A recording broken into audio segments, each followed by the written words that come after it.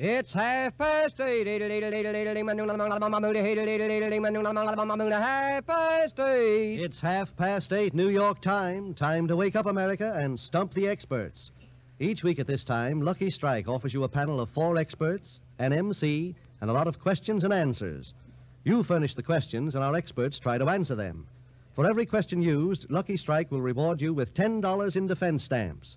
If the question is muffed, you get a total of a $50 defense bond, plus the 24-volume set of the Encyclopedia Britannica.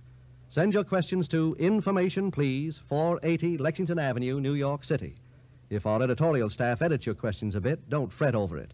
In case of similarity, we'll have to be sole judge of who shall be paid, and all questions become the property of Information Please. Now light up a Lucky Strike as I present our Master of Ceremonies, book reviewer of the New Yorker magazine, Clifton Fadiman. Mr. Fadiman. Ladies and gentlemen, tonight as ever, Information Please proceeds in its spontaneous and happy-go-lucky manner. Our board of authorities includes 2 of our regulars, Franklin P. Adams and John Kieran, plus a couple of ghouls who at the present moment are trying hard to hypnotize your Master of Ceremonies, possibly with some success.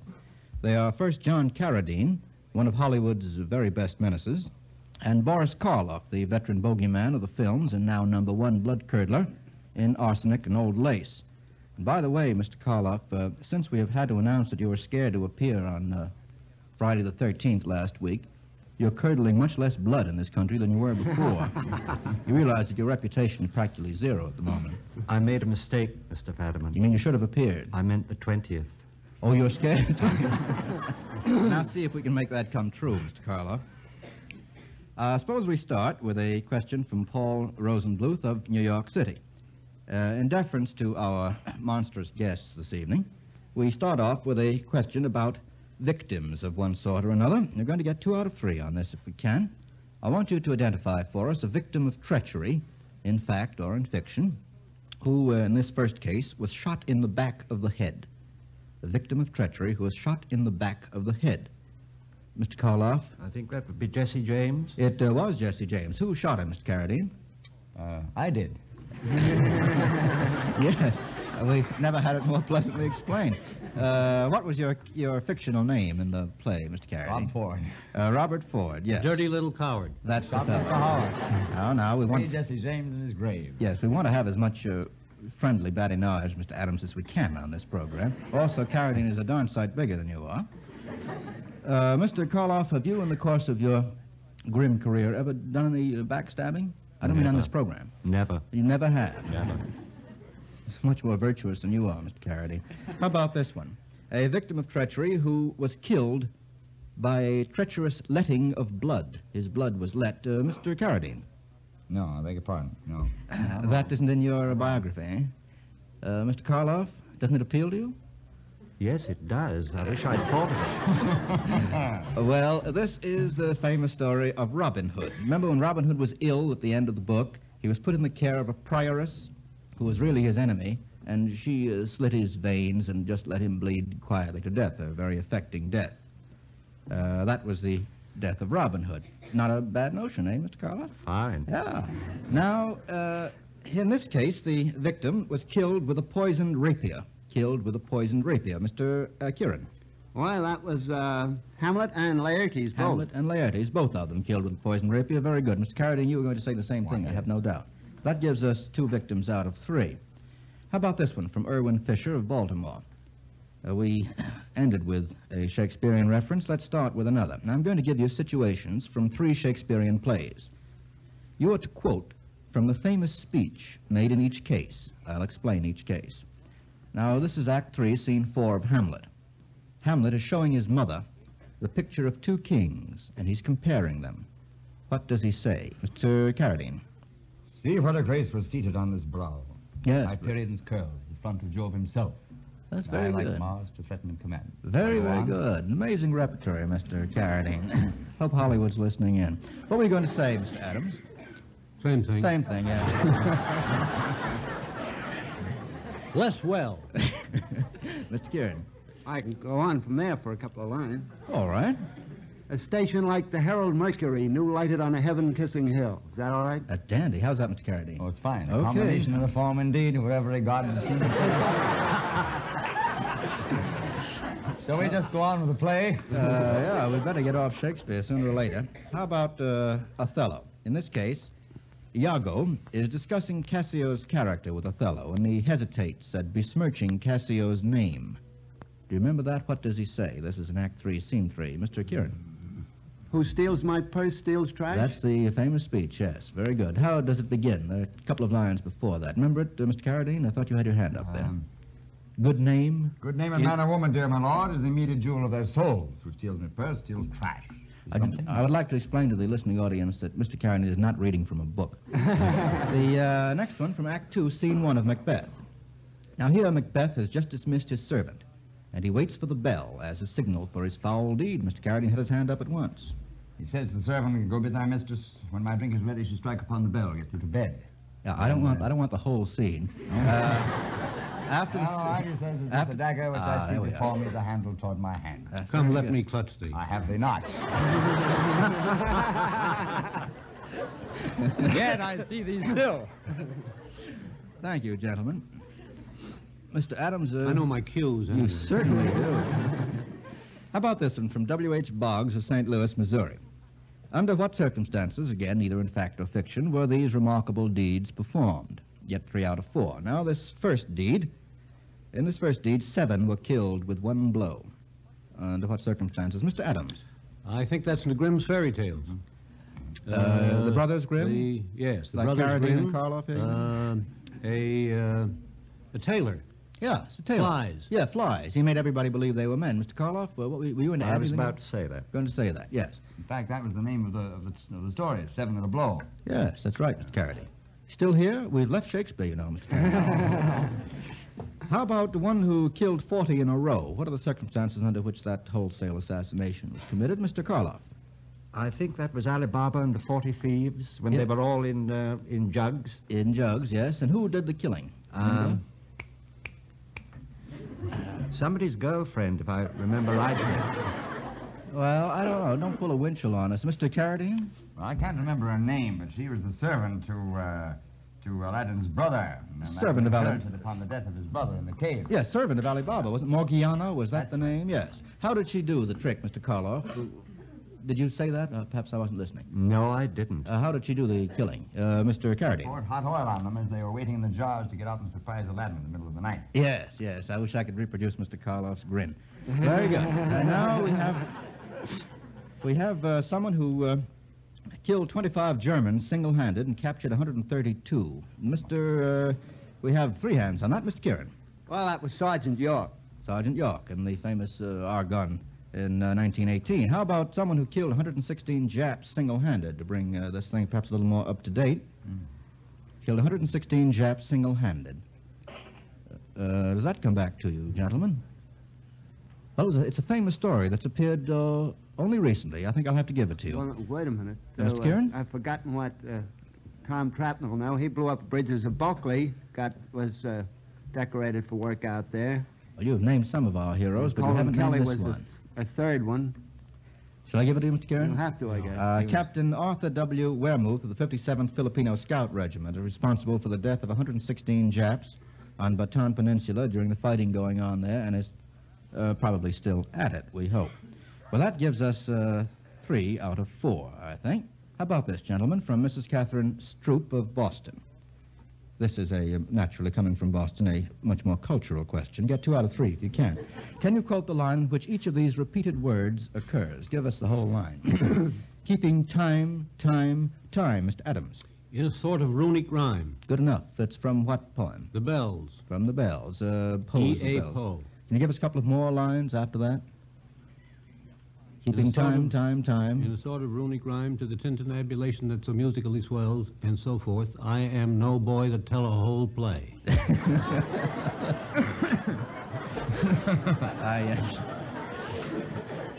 You'll find, Mr. Carradine, that Adams is pretty subtle on this one. Take note of bitterness anywhere?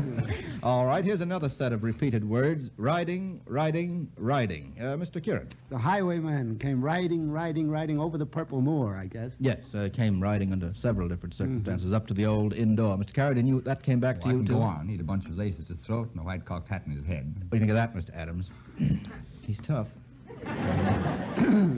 Now, here's a hard one. Those two were easy. Come, come.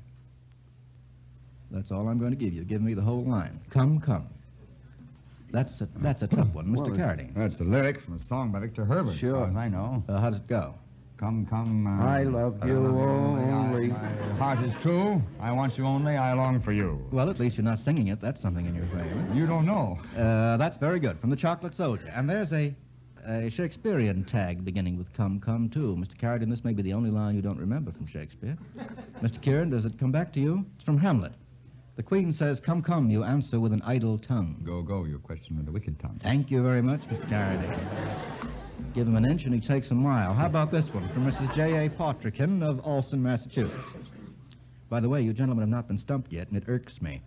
Who, in fact or fiction, was the famous child or family of these couples whose first names I'll give you? Get 3 out of 4. Jolyon, J-O-L-Y-N, J-O-L-Y-O-N, Jolyon and Anne. Famous child or family of that couple, Mr. Korloff. Soames Forsythe? Well, you have the right family. You got the wrong man, I think. Soames was the grandchild of them, I think. What was the Forsythe family? It'd be young Jolyon Forsythe. Yes, but the progeny of Jolyon and Anne were 8 in number, I believe, and they were Jolyon, Swithin, Timothy, Nicholas, Roger, Esther, Anne, and Hester. I guess that makes 9. And they were the famous Forsythe family, the older generation. How about Elzire and Oliva?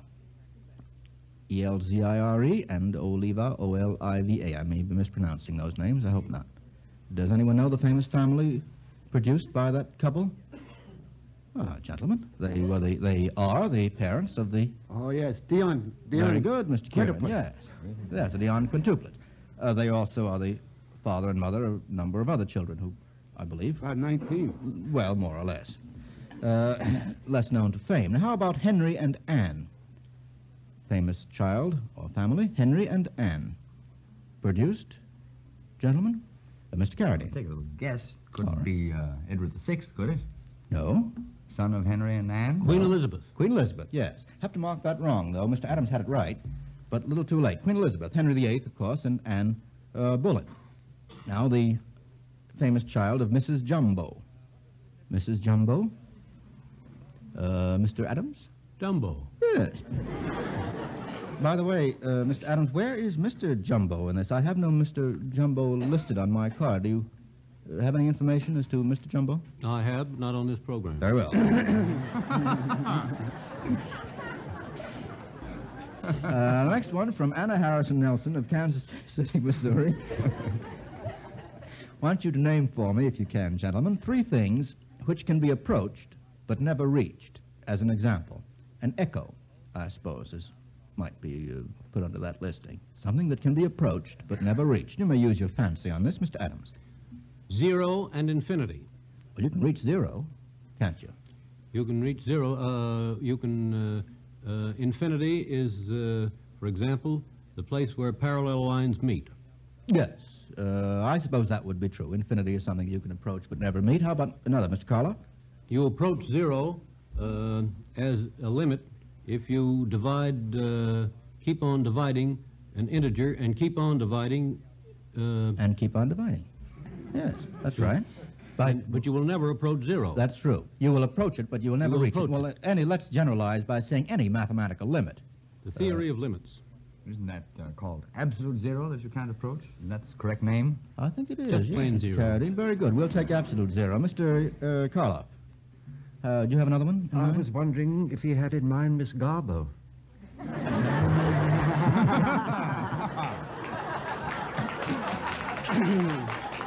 Well, it's very possible that Miss Garbo is not the only one that Mr. Adams can approach but never reach.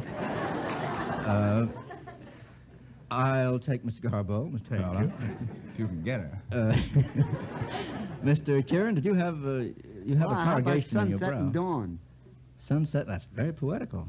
How do you mean that exactly? Well, you can approach sunset or you go By toward walking it. toward it? Can't ever get I to suppose it. that's true. Same for dawn. Mr. Carradine? The end of a rainbow. Oh, yes. Pot of gold. Yes, pot of gold, end of a rainbow.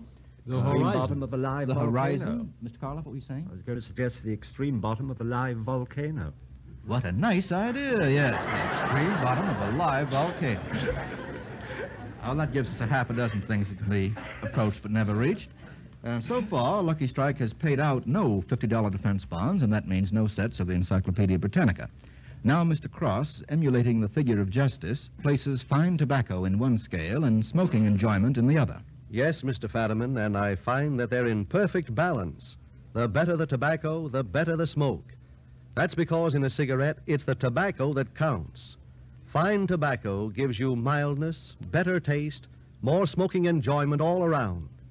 For this reason, the makers of Lucky's consistently pay the price to get the finer tobacco at market after market. For example, at auctions in Lumberton, North Carolina this season, the American Tobacco Company paid 31% more for the tobacco it bought for its cigarettes and other tobacco products. Yes, 31% above the average market price published by the United States Department of Agriculture. So it goes at market after market, and the best tobacco we buy goes into Lucky's. The result is Lucky Strike means fine tobacco. Mr. Fadiman, doesn't that fact speak for itself? Mr. Cross, it says a lot and says it fast in just 52 seconds. And now we'll go on with a question from Kathleen Joyce of Detroit. This is about ants, A-U-N-T-S, famous ants of literature. I want you to name an ant who married an ant. An ant who married an ant. Mr. Kieran. Charlie's aunt. Yes, that's right. Charlie's aunt did marry an ant. I think only in the moving picture version, though. In the play version. I don't remember it in the play, but... Did you see Mr. J. Benny?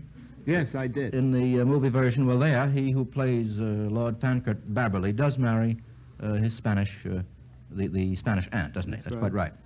How about an aunt who was also her nephew's mother? I believe that's perfectly clear. An aunt who was also her nephew's mother. A little bit mixed up, I know. Any idea? I mean, it was his real mother, not acting as his mother. She wasn't his aunt. She was just an aunt, wasn't she? She was an aunt of his. Not just an aunt generally, but his own aunt. In other words, the nephew's aunt was also his mother. I'll make it clearer. I'll say the nephew's mother was also his aunt, Mr. Adams. Now, does it come to you? Nope. It's, Well, wait a minute. Mr. Kieran? Is that in David Copperfield? No, That's I don't know how to not make that out. Whitestone? Well, now, come. It's Gertrude in Hamlet. Isn't his aunt also That's his right. mother? That's right. She marries his uncle and therefore becomes his aunt. Well, and she's also his stepmother. Yes, she's also a stepmother. She gets 3 salaries, which is contrary to equity ruling. That's right. Well, I have to count that wrong, gentlemen. Well, she's not really his aunt. Oh, yes. No. Yes, and when he gets tired of calling her mother, he can call her aunt. She An aunt is is one's father's sister. Not necessarily. Sue Shakespeare. How? And let's know how you make out, Mr. Carradine.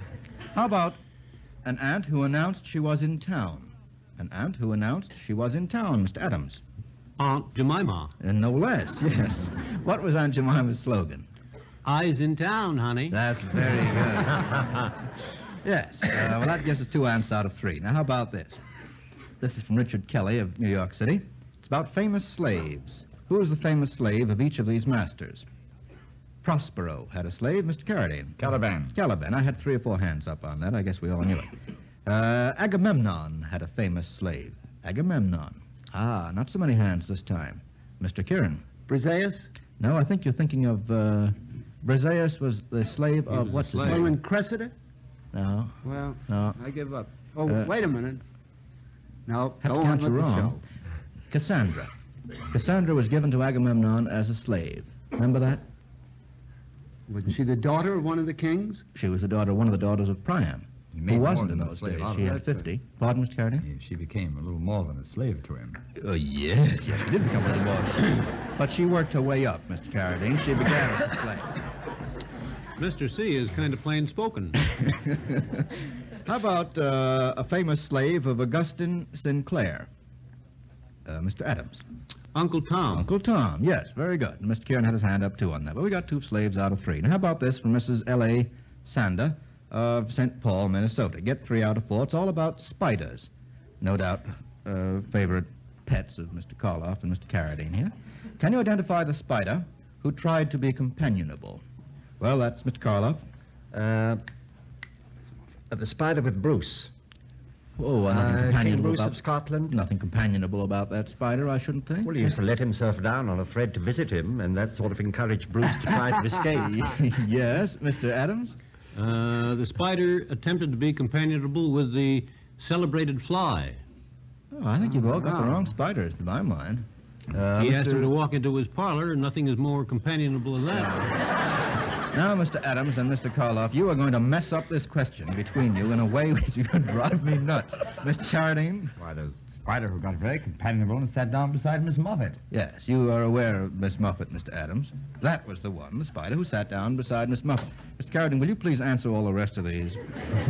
Now, identify the spider that persevered and saved a nation. Mr. Korloff? That's my chat with Bruce. Yes, that's right. Now you're all right, Mr. Korloff. That's right. What was the story, Mr. Korloff? Remember it? The spider used to let himself down, and the thread would break, and so he'd try again and try again and try again, and Who that would? gave Bruce the idea Yeah. of trying again. Yes, that's right. And he was successful in doing what? What was Bruce's aim? He freed Scotland from England. Or Yes, had a good stab at it. after the seventh try. Yep. Now a spider, gentlemen, that tried to be hospitable. Mr. Adams? That's my friend. A friend for each of you boys on this program this evening, yes. That's the one who walked into my parlor. Will you walk into my parlor, so the spider to the fly? Who wrote that? I have Anon. no idea. Remember? Anon. Was it our old friend Anon? I'm not sure. Now, I who don't was think so. called... I think it was a real person? actually authored by somebody. I think it whose was name too, escapes Mr. me. Adams. It escapes me, too. A double escape. How about this one? Who was called a bottled spider and a bunch-backed toad? Have two hands. Mr. Kieran? Richard III. Richard III. Very good. Who called him that? Well, I'll give that to Mr. Carradine. Mr. Carradine? Margaret called him How that. many lines do you want to give us, Mr. Carradine? I'll let it go at that. All right. That gives us 3 spiders out of 4. By gollies. We've got all our answers on the first part of that question. Here's one from P. Joseph Lamana of Brooklyn, New York. And, gentlemen, if you don't mind, I should like to lose a $50 defense bond before this evening is over. Here are some questions on hanging, gentlemen, just to introduce a note of cheer into you. What shall, quote, neither night nor day hang upon his penthouse lid? Close quote. Question mark. Mr. Kieran. Sleep. Very good, Mr. Kieran. That's not a very well-known quotation. What's it from? That's what I'm trying to think of Mr. right away Carradine. in a hurry. Macbeth. That's the right. witches said. That's Very good. Want to say any more, Mr. Carradine? No. All right. I'm not a witch tonight. How about this? What is hanging breathless on thy fate? Mr. Adams. Union. No, it's another abstraction. The ship of state. That's the reference. But what is doing the actual hanging? Mr. Carradine. Humanity, Ah, with all very its good. fears, with all its hopes of future years. Yes. Is hanging breathless on thy feet. Yes, that's very good. Mr. Carradine, what's the name of the poem that you're quoting? I'll Mr. let Kieran? The Mr. ship of Adams state, I have that. believe. No, that's we sort of The think ship. of it as that. The building of a The ship. building of the the ship, ship. that's right. By Build me Alonso. straight, O worthy master. You want any more of that? Yes.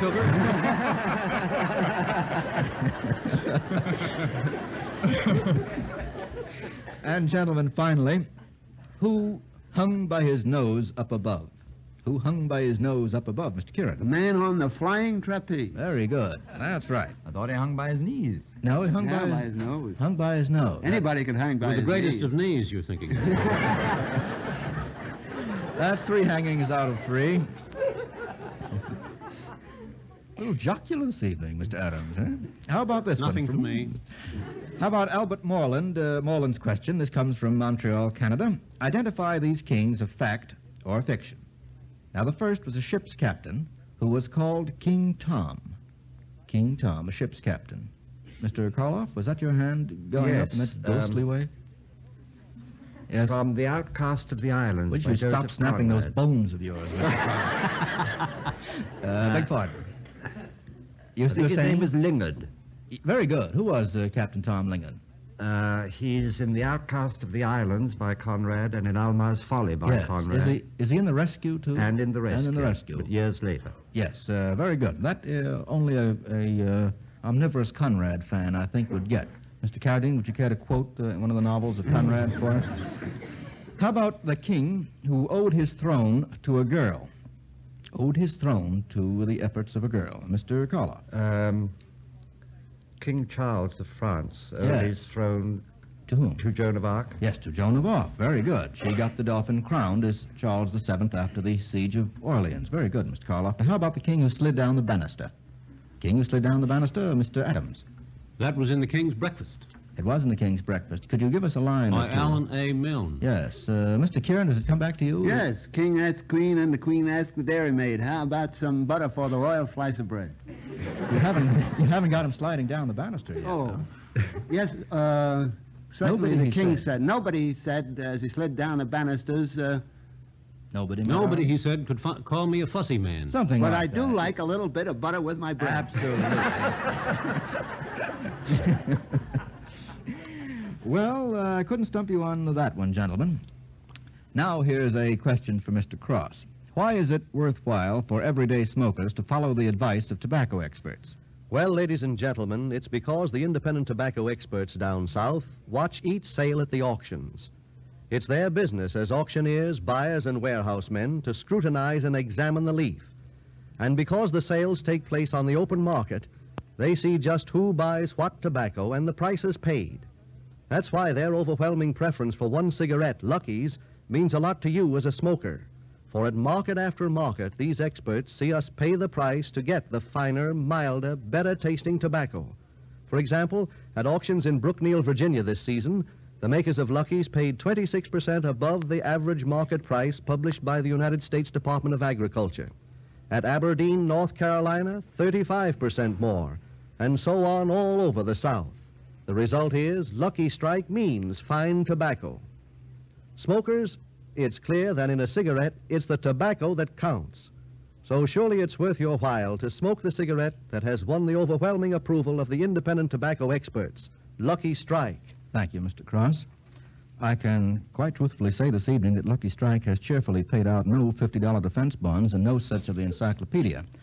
Thanks very largely to the brilliant supplementary efforts of our two monsters this evening, whom, by the way, Lucky Strike wishes to thank, Mr. Korloff, the villainous Mr. Korloff, and the no less villainous Mr. Carradine, for being so villain this evening. Now, next week, our three regulars, Levant, Kieran, and Adams, will be on deck, and we'll have as our very extra special guest the distinguished literary figure, Emil Ludwig, whom you'll all know as the biographer of Napoleon, and as perhaps soon to be known as the author of the forthcoming book, The Mediterranean. Remember, for every question that's answered correctly, the sender gets $10 in defense stamps, and for every question that stumps our board, you get a total of a $50 defense bond, plus the complete 24-volume set of the Encyclopedia Britannica.